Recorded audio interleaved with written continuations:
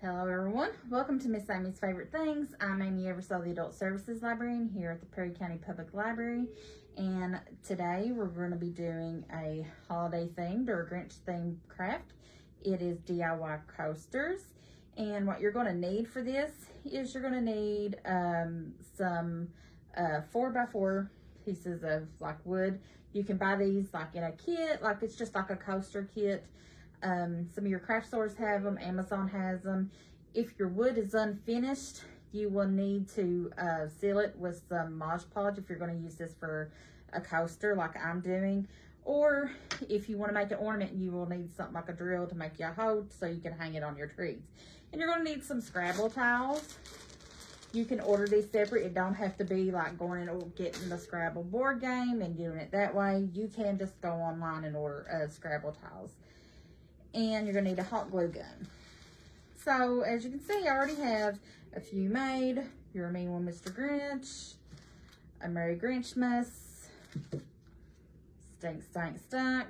And the last one I'm going to show you how I'm getting ready to finish up on is Seasick Crocodile. It's one of my favorite lines in the Grinch song. So, I have treated my wood because mine was unfinished, and I did that again, like I said, is Mod Podge. You'll just want to take a coat and just put it all over your coaster, allow it to dry. And my kit come with these little things, like scuff, a little bumper like things. You just press and stick on the back. So you want to do that after your Mod Podge dry and to get it on there.